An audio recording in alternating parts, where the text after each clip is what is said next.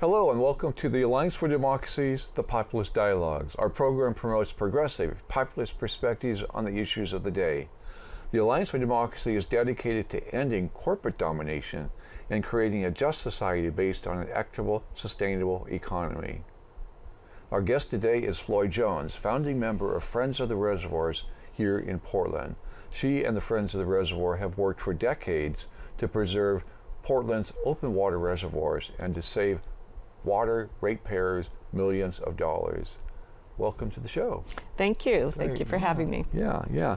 So, talk a little bit about Friends of the Reservoir. What was the reason for the formation of the group? Well, we got involved in 2002 when the city was proposing to demolish the historic open reservoirs at Mount Tabor and bury underground tanks there. But it didn't take us long to see that our entire system is very well connected. You know, open reservoirs protect us from disinfection byproducts and cancer-causing nitrification that occurs in covered reservoirs. But we were quick to see that the city had these larger plans. They wanted to eliminate open reservoirs. Corporations who'd been involved in outlining all of the projects, which the Water Bureau has followed basically for a 25-year period. They had visions of not only burying reservoirs, but building all these treatment plants that would introduce chemicals. So we've been working for 16 years on trying to preserve our open reservoirs. We obviously haven't been successful in the end, but now the big fight is over building a chemical adding filtration plant for our Bull Run water system. Right. And so in those, 16, 17 years, the city now has no open reservoirs that are used for storing water, and we have covered reservoirs. Yes. Talk just for a moment about the problems of covered reservoirs. Well, there are a lot of problems. As I said, the open reservoirs, they get the natural UV light and disinfection byproducts that are a part of the treatment process. Those are dissipated through the open reservoirs. And during the periods when we use the lower quality Columbia South Shore well field as a backup, we're getting radon, naturally occurring radon from the well fields. That used to vent through the open reservoirs. But now that we don't have those, think about that. Every time you use water in your home to take a shower, cook, drink water, and they're using the well field, now you have radon floating through the air in your home. So they served a lot of great purposes, and plus they were cleaned twice a year, so anything that would get into the reservoirs would be removed. Now, with just buried tanks over at Pal Butte, and they're going to bury a tiny little tank up at Washington Park, demolishing two of the city's most significant historic resources. Now, those tanks aren't cleaned but for every 5 years or 7 years. And there are openings and pipes throughout the system, so when a rat gets in that tank, it's there for 5 to 7 years, rotting away. Yeah, not good. Yeah. So the reservoirs which are in Washington Park, those are going away entirely? They're demolishing They're gone them. now already? Yes. Oh, okay. Yes. I haven't been there for a while. Yeah, actually, and it's really sad because they've been demonstrating for the last 3 or 4 years that in fact we really didn't need the storage there at Washington Park. They haven't been used for drinking water for 3 or 4 years, and it's going to take them 3 or 4 more years to build this tiny tank there at the cost of $190 million. Wow. It's unimaginable. If you talk to utilities, say in Rochester, New York, where they're keeping their older historic open reservoirs, they're just flabbergasted when I tell them the cost of these projects. They're going to keep their reservoirs and they're going to comply with this EPA rule and spend but $22 million. In Portland, they've spent $440 million to reduce in-town storage by 50 million gallons. It's really shameful. Okay, yeah. Well, Portland Water Bureau has been really one thing that they do really well is spend a lot of money. That's right. With every project, they come up with the most expensive way of managing that project. And many of the projects, of course, we don't believe needed to be built in the first place, new infrastructure. But they find that that's much more fun than spending their time and energy on maintenance. Okay, all right. So the most recent proposal is about building a filtration or a treatment plant. Yes, so the public may recall that this winter and spring, the Water Bureau reported, and the media reported, the conventional media repeatedly reported that there were these cryptosporidium defects. Well, what they failed to report was that there's no evidence that those were the infectious species of cryptosporidium. The majority of cryptosporidium species are harmless. Yeah, they repeatedly reported that, and we had a variance from this federal regulation that came about when a filtration plant, costly state-of-the-art filtration plant in Milwaukee, Wisconsin, allowed infectious species of cryptosporidium to go through their plant and caused illness and deaths. Oh, okay. So the plant allowed the infectious scripto to go through the plant when, in fact, that was what the treatment plant was supposed to stop. That's right. Okay. That's right.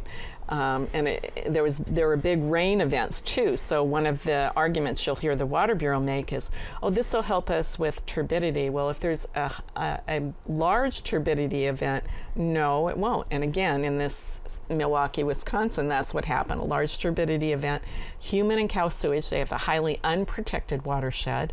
We have a federally protected watershed, the only one in the nation, a very unique, elegant, green system. You know, it's been the pride of Portland for all these years. And so now the Water Bureau, well, they've been working on this back room for many, many years, many decades, but they got city council to actually vote during the summertime when everyone's out of town, no one knows what's going on, and they voted to support building a chemical adding filtration plant. On August 2nd was the vote. Okay. And they had two options that were presented. Yes. Well, actually there were three. We didn't really like any of them, but they'd already spent $16 million designing a UV radiation treatment plant.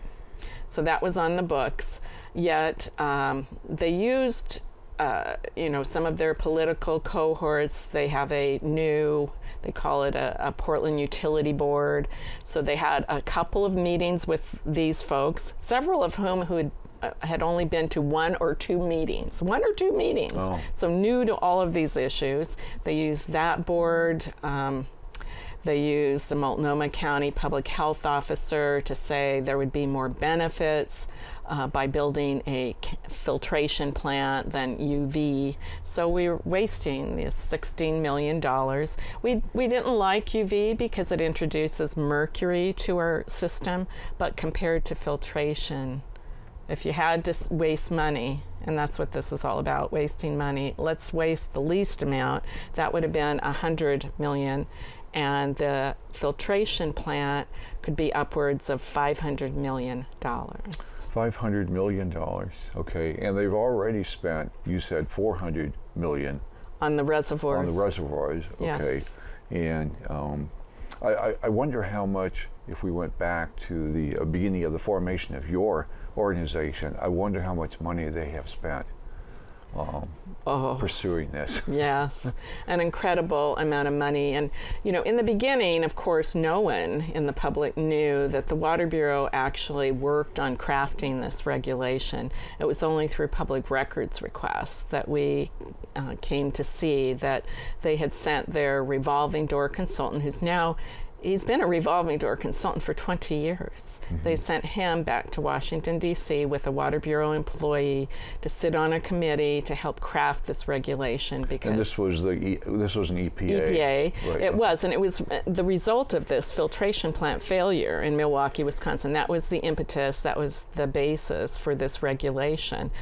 And sadly, over the years, even though there's been all this new research that shows that all of EPA's estimates of problems they were going to avert have been wrong. Their modeling has proven wrong city after city across the country. Unless you have human activity or domesticated animals in your watershed, you're not going to find infectious cryptosporidium. All of the significant events have involved human activity or domesticated animals, like Baker City. The Water Bureau will bring that up. Well, sadly, they had cows in their watershed. We don't. Ours is a protected watershed, and it's just a very sad thing, because we're going to create problems with a chemical filtration plant, not protect our water. Yeah, and so talk about those problems. What problems will we be creating? Well, for one, we've had this minimally treated system all these years, 125 years. Never has there been any public health problems associated with Bull Run water. And now we're going to be adding all these chemicals. Depending on which type of filtration plant they add, it's very likely they're going to add aluminum, alum, acrylamide, all of these polymers. And how are you going to avoid that? So several of those are known to be cancer causing. We already have the radon from the well field when we use that. And then it creates the risk. People are going to say, well, you have a filtration plant. Why do we need all these protections for Bull Run that people had worked so hard to get through Congress, to keep all kinds of human activity out? That'll increase the risk of fire. They say, oh, a filtration plant will help us with fire, but in cities like Denver, where they had a massive fire, the filtration plant has to shut down, so it's rendered useless. And it's human activity that generally causes fire. And again, the sources of actual harmful contaminants come from human activity. So you're introducing chemicals, you're greatly increasing the cost to consumers, and then you're risking all of these protections that are in place that make our water so great. And the water is going to change in taste negatively. I mean, there are very few places around the country where you can go and have delicious water from the tap. And those are the unfiltered systems, the large unfiltered systems. New York, San Francisco, Seattle, Boston, and the best, Portland. Okay, yeah, and so with all the breweries here in Portland, I presume that they're not liking this very well. They are not. There was a hearing not similar, but this issue was actually brought to the forefront a bit in 2009, and they were adamantly against this. And I know the Water Bureau has said they'll try and work with them and make some changes for them, but it affects restaurants, anyone who uses water. I mean, it's essential to life. You're cooking at home, your water's going to smell different, it's going to taste different. Yes, the breweries are going to be greatly impacted. I mean, their beer is going to taste different after this. Yeah, and I've lived here all my life, and I love the water, and I always hate the water everywhere else I go. Yes. And I guess I need to get used to hating the water here too. That's very disappointing. You're paying a massive amount for bad tasting water. Yeah. What's the modern history for the Water Bureau with regard to maintaining Bull Run water system? Well, the protections are what really protect our Bull Run, but unfortunately the Water Bureau has spent much of their energy over the last 20 years focused on building new infrastructure. I mean, there's a lot that needs to be done in terms of maintenance, and that's been our complaint over the last 16 years. I recall going to a meeting in 2004 with the then administrator, Mort Anushirvani, and they were trying to sell all these same projects, burying reservoirs, building chemical filtration or UV radiation, and all the Water Bureau employees waiting for the meeting to start were lamenting that they'd just come back from a conference and everyone else was having fun building all these great projects, and here we have this simple system, and they're just frustrated they couldn't be building. Because the engineers, that's what the engineers do. Yes, that's exactly what engineers do. And at the end of the meeting, I asked Mort, I said, why is it, the auditor has written this report, the scathing report, that you're not taking care of maintenance, and why are there so many of these consultant contracts? And his answer has been to me, the most truthful through all these years, and that is that designing and building is glamorous and maintenance is boring. And so thus the focus on building all these new projects. And you've seen since 2000, I would say about 6 or 7, our water rates have skyrocketed. Yes. Every year. They started out with a 17.4% increase, and then 8 or 9% year after year after year. And our water is no safer than it was. We always had safe water. We just didn't have the radon coming into our home. We didn't have the disinfection byproducts. So our message has always been you need to be focusing on taking care of what we have, taking care of our system, not building new infrastructure. Yeah. What is your feelings about this? I don't know if they've possibly even started this pipeline they were going to do under the Willamette River to get water to the other side. Right. What? Well, that initially came from the interest of wholesale customers. They wanted to have a new pipeline. Some of them have already left our system, like Tigard, have developed their own alternative water sources. We already have 7 pipes under the Willamette River. Oh. So the idea that every single one of them will fail, that's their argument, that we don't have any that are earthquake prone. And that's their new strategy. One of their new strategies is we say the words resiliency, we get $100 million. And so every year we just say resiliency, and so it'll be interesting to see if they're going to pursue that now as vigorously, now that they're going to be spending hundreds of millions of dollars to add chemicals to our water. Mm-hmm. So it would appear that as long as they can add it to the ratepayers and have the ratepayers pay for it, they don't really care about cost. That's right, and it's just so easy to do. I mean, they've suggested, you won't see a rate increase this year or maybe not next year for this. Well, that's absolutely not true. They raise water and base rates. People ignore that piece of it, but they raised them 6.7% in May. Oh. So on your very next bill, which you'll get in September, and everybody will say, you used a lot of water because it was hot this summer. Mm-hmm. Well, that's true too, but they also increased that. And every year they raise that base charge as well. Right. And I think after, 12, 15 years of rate increases, people are ready for water rates to go down. The other perverse or the disincentive for council to pay attention to ratepayers is that every time they raise your water and sewer rates, they get a utility license fee. It's 5%. So they're happy to see your rates go up because then they get more money for the general fund. Oh, okay. All right. Okay. So a little corruption there, huh? Yeah. A little bit, right? Yeah. Yeah. Yes. And so, I mean, our form of government really works against us because you don't have a whole team, focusing on the Water Bureau. Really, even the commissioner in charge really pays very little attention. Who would that commissioner be? Well, right now it's Nick Fish. Nick Fish, right now. Okay. It seems like he's been commissioner for water for quite some time. Well, he has since Randy Leonard left. Uh-huh. The big spending actually did start with Randy Leonard. Yes, right. Yes. And of course he built that house. Well, there was so much illegal spending. Yes. Yeah, right. Mm-hmm. Yes. Yes. Right, yeah. Yes. So what was the reason? What was the reason for the rush? Well, there is no reason for a rush. That's another argument from the community is because they had these D-techs in March, and again these what? These D-techs of cryptosporidium, okay. In February and March. Well, the Water Bureau kept pretty quiet about that, and if you go back and look, you'll see that Nick Fish said, we're a long way from talking about any treatment plant.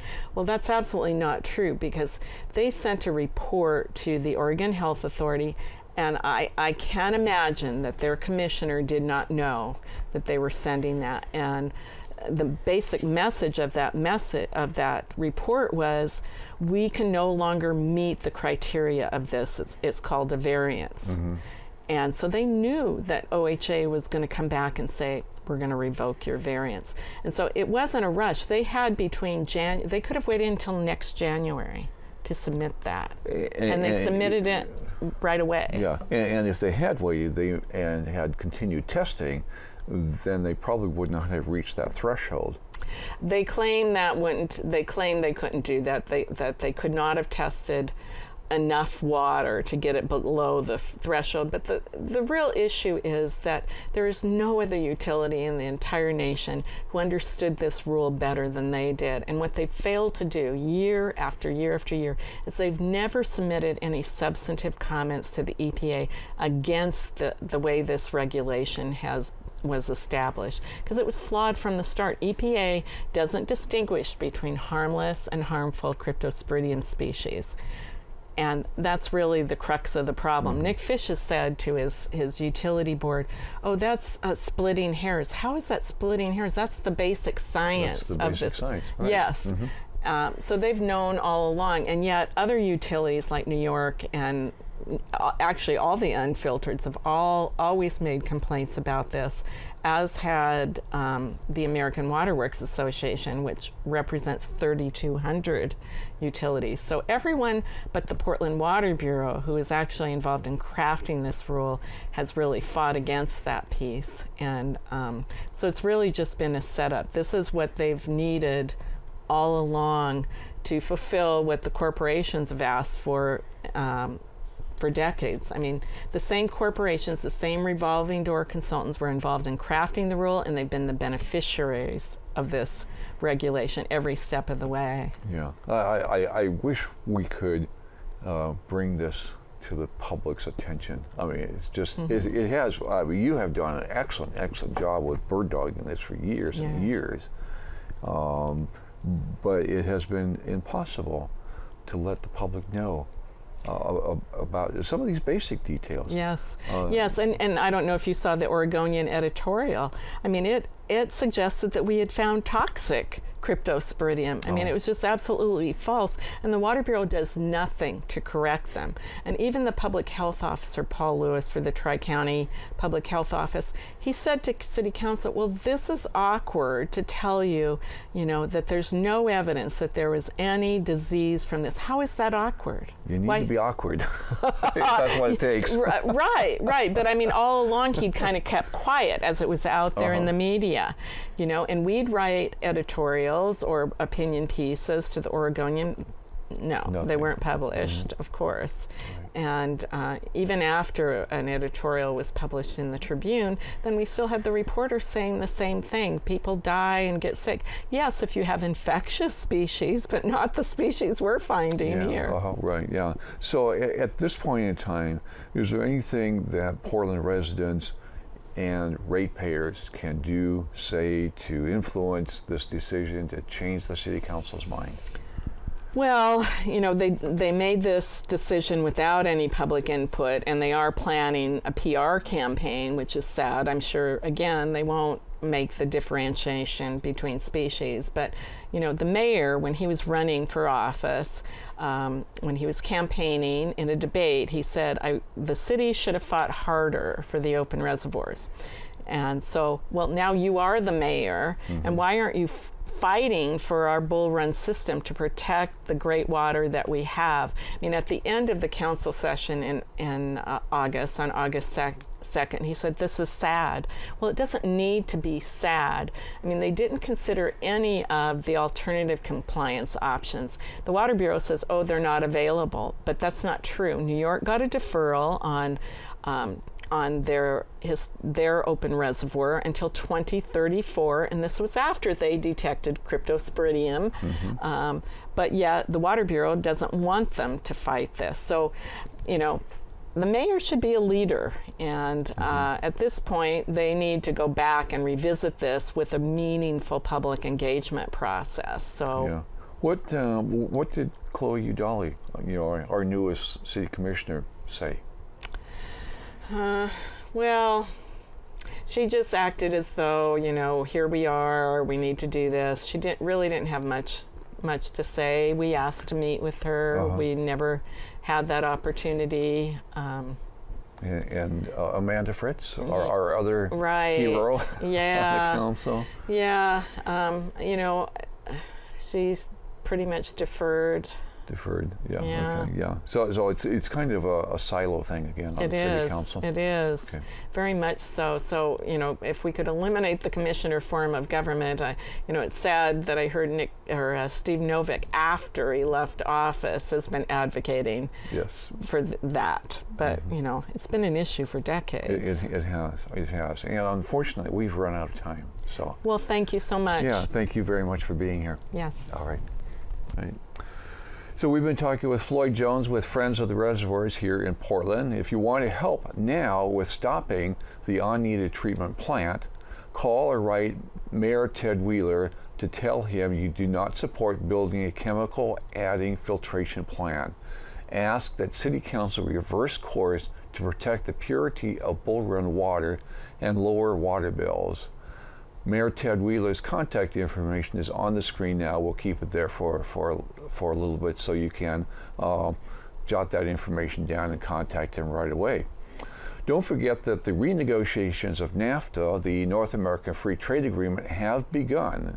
We have reason to believe that the Trump administration just wants to update the agreement by adding various provisions of the rejected Trans-Pacific Partnership. We need more than that. What should we, the people, expect? What we should expect is the complete elimination of the investor-state dispute settlement provisions, which have undermined democratic decision-making in the past. We need stronger and enforceable labor, environmental, and public health standards in the agreement itself. And we need to be able to have important Buy American and Buy Local procurement preferences. Without these, we don't need a renegotiated NAFTA. Learn more about this issue and sign a petition on the Portland Alliance for Democracy website at www.afd-pdx.org. Have you missed one of our programs? Want to watch it again or suggest it to friends? Well, you can do that, as all our Populist Dialogues programs are saved to our webpage. Visit www.populistdialogues.org to view past programs, or when viewing a program, to sign on to our YouTube Populist Dialogues channel to receive notification when a new program is added. Thank you for watching. I hope we'll see you again next week. Bye.